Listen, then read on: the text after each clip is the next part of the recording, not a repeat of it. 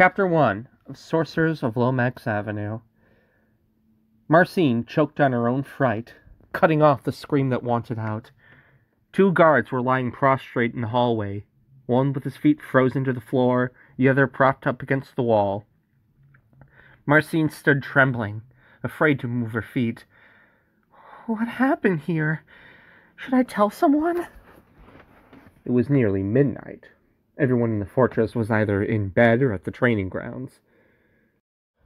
More out of necessity than courage, she inched closer to the motionless guards until she finally got a good look at them. They're just sleeping. Her muscles slackened as she let out a sigh. But something still didn't feel right. Then it hit her. The guard sitting against the wall was directly across from her brother's room. It's just a coincidence. It has to be. She knocked on Loretho's door. No answer. He's asleep. He wasn't involved in this, right? This time she banged on the door. Loretho! There was a short pause before her brother finally answered. Marcine? Yes, it's me. I wanted to check up on you. Don't ever scare me like that again. Everything's fine. Go away, please. He sounded panicked, as if he was trying to hide something. How can anything be fine? I'm coming in, Marcine announced, turning the knob and finding it thankfully unlocked.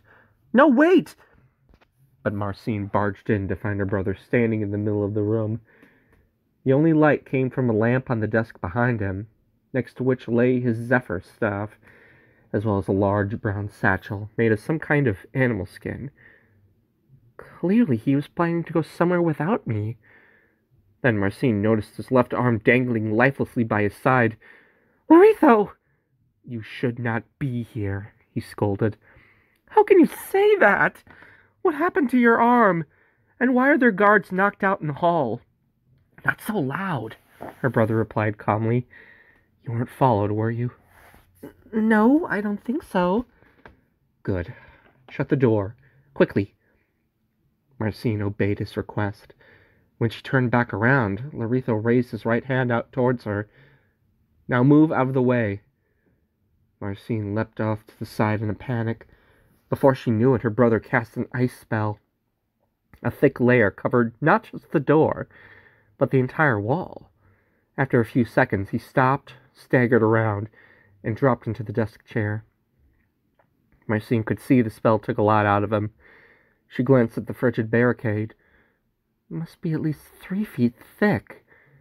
There, Loretho said, short of breath. That should keep them at bay long enough.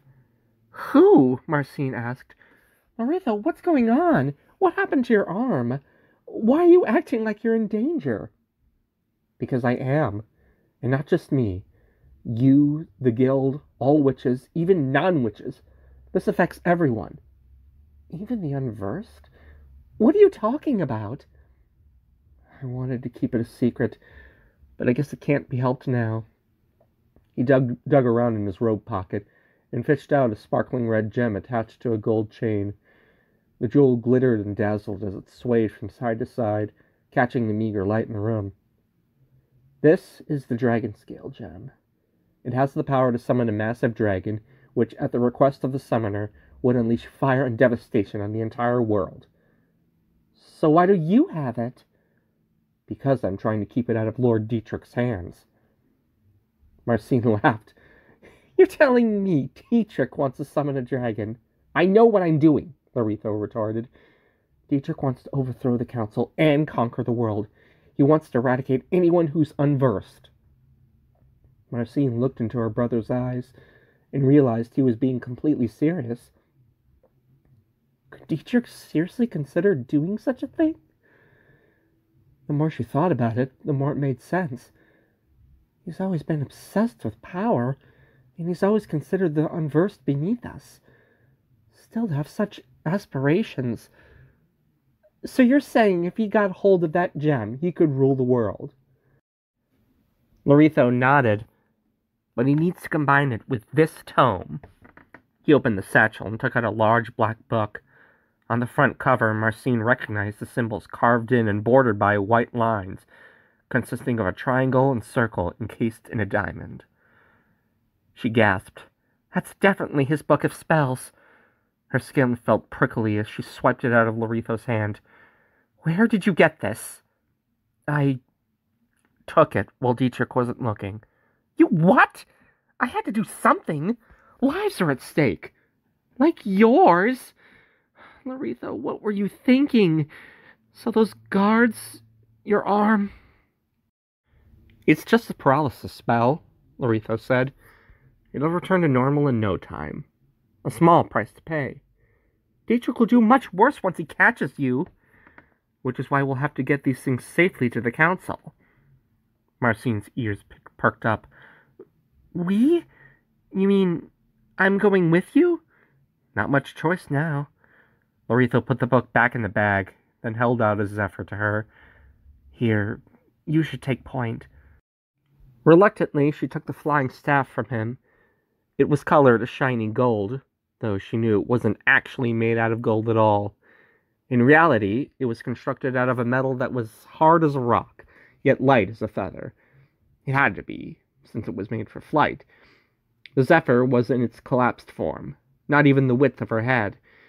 She gave it a flick, and in an instant, it extended out to almost her own arm span.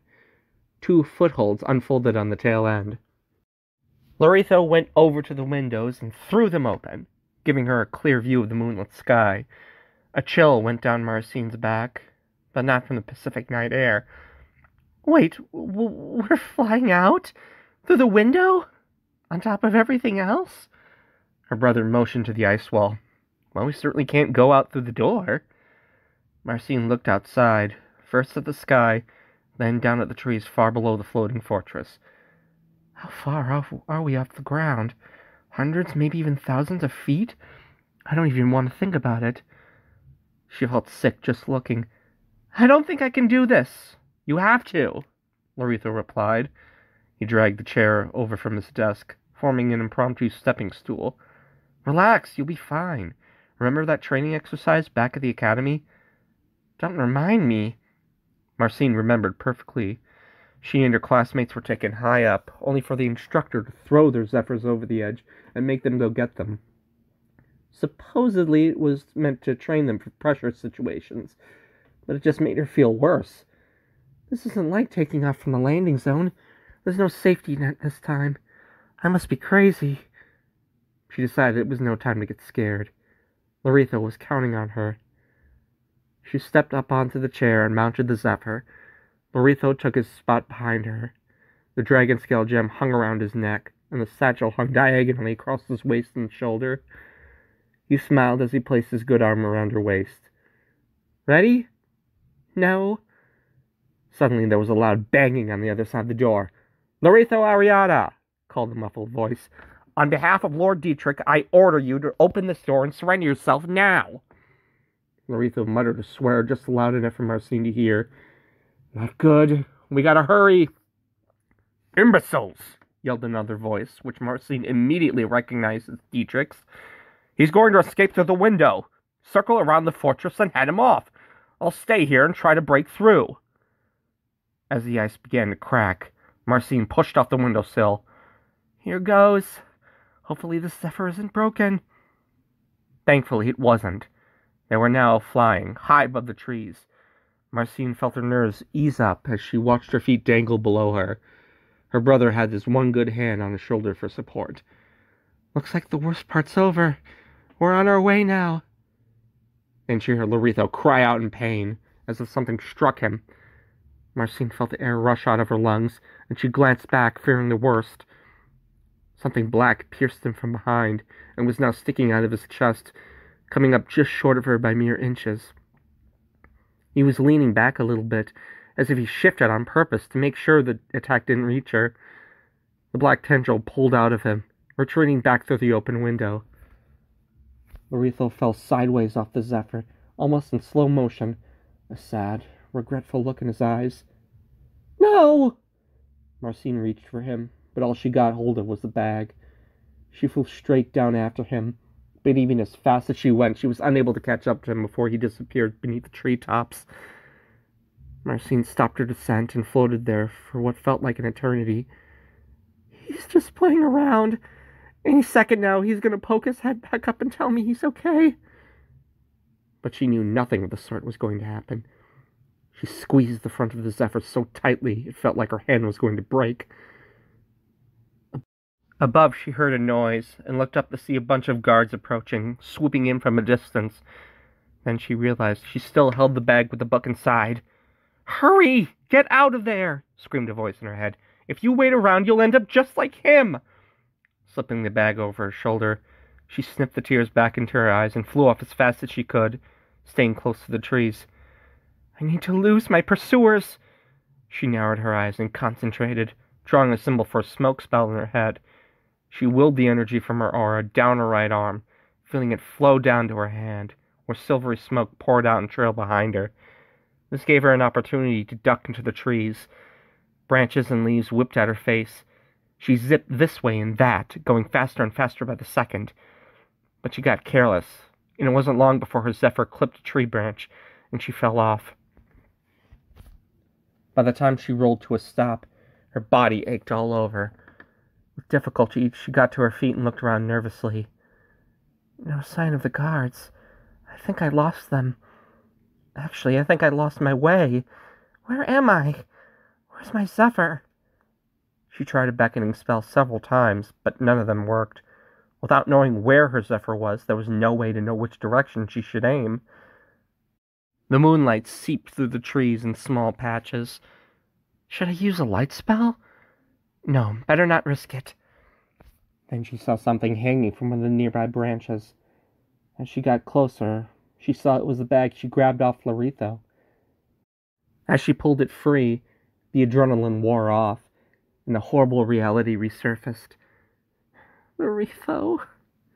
She sat up against the tree, clutching the bag between her knees and her chest. No, no, no, no. That was all she could think. Just that one word over and over, as if repeating it would somehow rewind time and undo his death. She pulled out the book and glared at it spitefully. You wicked, accursed thing! This is all your fault! She slammed it onto the ground. So many things I never got to say to him. I never even got to say goodbye. The sight of Loretho falling helplessly off the staff played vividly in her mind. What stuck out the most was the look on his face, as if he was saying, Forgive me, Marcine. I wish I could stay with you. What was that thing that stabbed him? That gross black tendril. And she remembered something she read in a history book about a kind of ancient, forbidden magic that harnessed the power of darkness. Impossible. Could it be shadow magic? So that's why Dietrich sent the guards away from the door. He didn't want any witnesses. Marcine stood up. So that means I'm the only one left standing in his way. As she put the tome back in the bag, she considered going back for the gem. The idea of seeing Loretho's lifeless body made her sick. No. Besides, I don't even know where I am right now, and there might be guards waiting for me. She turned her attention to getting the book safely to the council. Let's see. It's to the east, right? So do I follow the moon or fly away from it? Suddenly, something flew past her left ear, narrowly missing. It was a purple sparkle, which Marcine quickly recognized as a standard disarming spell. I found her! Over here! Shouted a voice coming from the source of the spell. She looked and saw one of Dietrich's guards standing a few feet from her. Two more dropped down close by on their Zephyrs. Darn! Not good! One of the guards shot a large orange orb at her, which she ducked. The attack instead hit a nearby tree, punching a splintered chunk out of the side. Marcine took off running, but barely made it 2 strides before she felt some kind of rope wrap around her. The binding spell snagged her arms and legs, and she fell forward onto the bag. The book punched her square in the gut, knocking the wind out of her. Her ribs hurt, and there was a faint ringing in her ears. By the time she recovered, the guards surrounded her. Marcine Ariada, said the one to her right, you're under arrest for aiding and abetting the theft of magical artifacts, as well as treason. Treason? Marcine growled. I'll show you treason, you imbeciles! Let me go! I'm afraid we can't do that, ma'am. Dietrich gave us orders to stop you and bring you back to him. And where is he? Marcine squirmed around, trying to get a good look at her surroundings. What, too busy killing innocent people like he did with my brother? Loretho Ariata was caught stealing and attempted to flee the scene. Dietrich had no choice but to use force. Force? You mean shadow magic? The guard had a surprised expression. I have no idea what you're talking about, ma'am. Loretho fell to his death. He was stabbed by a shadow vine. Saw it with my own eyes. Oh, and also, Dietrich is planning to summon a dragon and kill everyone. The guard looked briefly at his two cohorts, then back at Marcine. What exactly do you mean? What, did I stutter? Dietrich is going to combine this spellbook with a dragon scale gem and conquer the world. I was on my way to the council to prevent that before you messed it up. He stared at her quizzically. It was evident he didn't believe her. You can plead your case after you return to the fortress with us. We'll make sure of Dietrich's leniency if you don't cause any more trouble. He pulled Marcine up onto her feet. One of the other two went over and tried to pull the bag out from under the ropes. Marcine felt humiliated, crushed, helpless.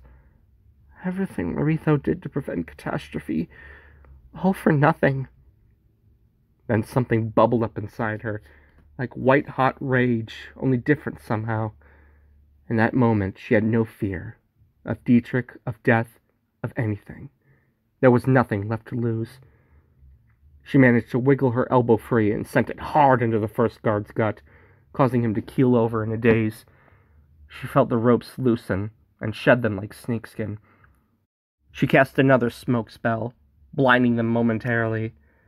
She ran right up to guard 2, ducking under his reach and hitting one of his legs with a paralysis spell. He toppled over onto his stomach. Guard 3 dove for her, but she rolled out of his reach, zapping him in the back with a bolt of lightning. She caught a gleam out the corner of her eye. Lying in between 2 thin trees was her lost Zephyr. Happily, she held out her arm towards it, casting a beckoning spell. The staff moved right into her open hand. She flicked it back into flight mode, and making sure the bag was closed, flew straight up. She didn't care which direction she was going. All she knew was that she had to get as far away as possible. As she soared upwards, she saw what at first looked like stars in the distance. But they weren't in the sky. They were on the ground. She realized they were city lights, laid out in an expansive rectangular area. This must be an unversed town. She visited plenty of towns like this during lessons and missions, but she never really got a chance to admire one in detail. The lights created a cascade of sparkly specks. For a brief moment, her agony and frustration were melted away, and she smiled. Suddenly, bam! Something hit her square in her back. It felt like a bowling ball in both size and impact. She winced in pain, dazed, and regained her senses in time to find herself falling, her Zephyr knocked away from her. Below her was a rushing river, and was coming up fast.